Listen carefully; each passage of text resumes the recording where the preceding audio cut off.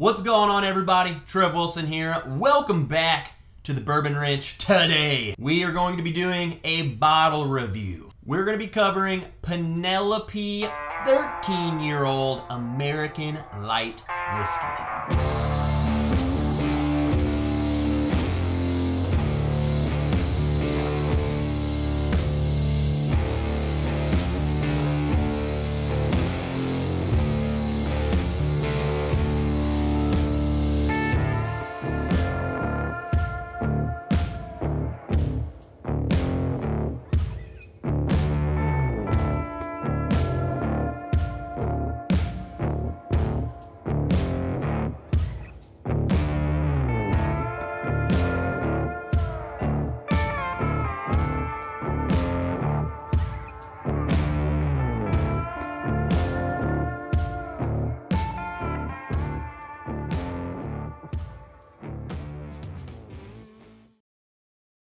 Alright, before we get into the review, we have to answer the question, what is light whiskey? To understand what light whiskey is, you kind of have to understand why light whiskey. So in a very wrenchified explanation of what light whiskey is. Back in the day, we're talking 60s or 70s, vodka, gin, the neutral grain spirits were kind of the king of the liquor world. Whiskey companies in turn said, we need something to compete with their lack of flavor. Here comes light whiskey. So if you look at what whiskey is, how do you get rid of flavor? Okay, first thing, and this is a rule of light whiskey, is you have to distill it between 160 proof and 190 proof. In comparison, bourbon cannot be distilled over 160 proof. Okay, so the goal with this is to strip a lot of flavor out of the process. Second, okay, what else adds flavor to whiskey? It's the barrel. It's the vessel that it's resting in. So they asked, how do we get rid of more flavor from this barrel? So another rule for the light whiskey, it has to be aged in either a used oak barrel or in a new uncharred barrel. So this went on for some time. Don't know how popular that came to be. Back then they kind of did this process, threw it in a barrel for a couple years and called it good.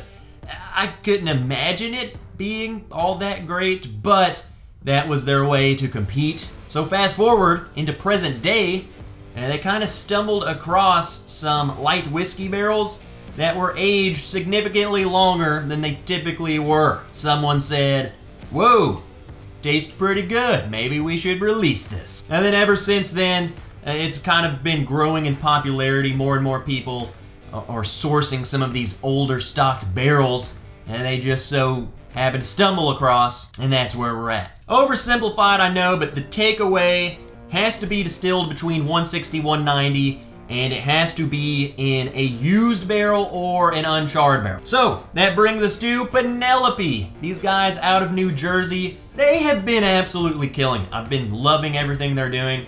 Then here we go. They sourced some 13-year-old American light whiskey from MGP. In fact, this stuff was distilled in 2008, so that was what used to be known as Seagram's, Indiana, now known as MGP, or whatever the heck name they're going with now. But MGP, stuff's bottled, 128.4, 64.2%, 13 years old, non-chill filtered. Yes. Without further ado, let's get right into it. So, you know, I don't want to state the obvious. The color on this is very light. Who would have guessed light whiskey is light? It's interesting though, because compared to bourbon, so this is 13, if you threw this up next to a 13-year-old bourbon, the color difference is just stark. It just goes to show the power that these barrels have on the whiskey.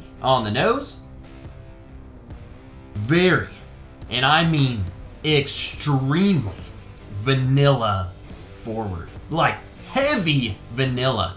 Almost like a vanilla icing, vanilla cake batter. It's crazy. It's so incredibly sweet. Further down the nose, it almost has like a butterscotch thickness, but that's kind of the thing I've noticed with light whiskeys. They're not over the top with how many different flavor notes there are, but the notes that are there are just like through the friggin' roof intense. I heard someone mention that this has like a kettle corn note. I would have never said that until I heard that. And when I go to this and I think kettle corn, let me tell you the story. When Lil Rich was 10, 11 years old, my school had what was called Civil War Day, and all these people showed up dressed as Civil War people. They were out in the field shooting muskets and cannonballs, but there were also people like cooking Civil War food that the kids could come and eat, and there's this guy cooking Civil War kettle corn. Don't really know what made it Civil War, but that's what he was doing. And this glass brings me back to that day, to that guy cooking kettle corn. It's crazy. It's weird what the brain hangs on to. All right, let's taste it. Unfortunately, that kettle corn note kind of stayed on the nose. This is literally liquid icing.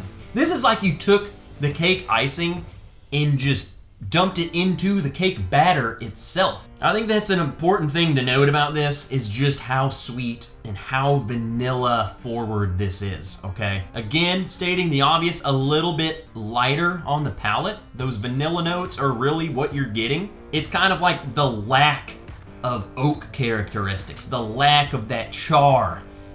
You can really tell that, you can tell that that is not having an impact on this. There is maybe like a creme brulee note on there, like a burnt vanilla, toasted burnt vanilla.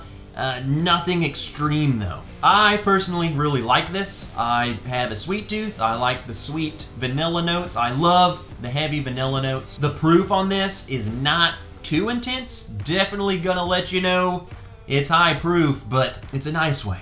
It's a nice, warm American hug. Also, being non-chill filtered, extremely viscous, coating mouthfeel. It's so creamy. It literally tastes like some sort of creamed icing. Overall, it's really good. So let's move on to the most important question. Is it worth the price? So this bottle retails around $80, $85. I think I paid $85 before tax. So for me, $85 is probably the upper limit that I would pay for this bottle. I know the prices of these light whiskeys vary. You know, you got the Obtainiums that are out there. Bull Run has some American whiskeys. And then on the upper limit of things, stuff like Old Carter. So, I mean, the price of these are all over the place. It's kind of hard to say because it is kind of a new territory as far as these aged light whiskeys go. But again, I think 80 bucks for this bottle's fair. Here's my issue, and I wouldn't say it's an issue with this bottle in particular, but maybe an issue I just hope doesn't happen. I just hope that with, you know, aged bourbons getting harder to come by as far as these people sourcing them, that I hope they don't turn to light whiskey. Because this is 13 years old. There are Obtainiums that are 16 years old. I just hope that they don't turn to these light whiskeys and really capitalize on the age versus the flavor that's in the bottle. I just hope that people don't take an age statement and say, well, this is 16, go ahead and pay double the price or something. You know, I don't want to see that. I just hope that it doesn't catch this trend of everyone trying to jump on this bandwagon of, well, I can get a 14-year-old light whiskey and that be the selling point. It kind of reminds me of the 15-year-old bourbon craze that we went through, or kind of still going through, of all these people just showing up out of nowhere with a sourced 15-year-old bourbon, charging $150, $200, selling it people going crazy, and then you just don't hear about them again. It was like they just jumped on this little cash train, you know, to catch in on all the hype, and then they're gone. I just hope that light whiskey doesn't turn into that, because we do see some pretty incredible age statements on these. But again, you know, a 16-year-old or a 13-year-old light whiskey isn't the same as a 13-year-old bourbon. A 13-year-old bourbon's gonna have far deeper, richer, more complex flavors than a 13-year-old light whiskey, but I'm not saying that in a way to negate what this bottle has to offer. I think it's really good. I think the flavors that are in there are solid.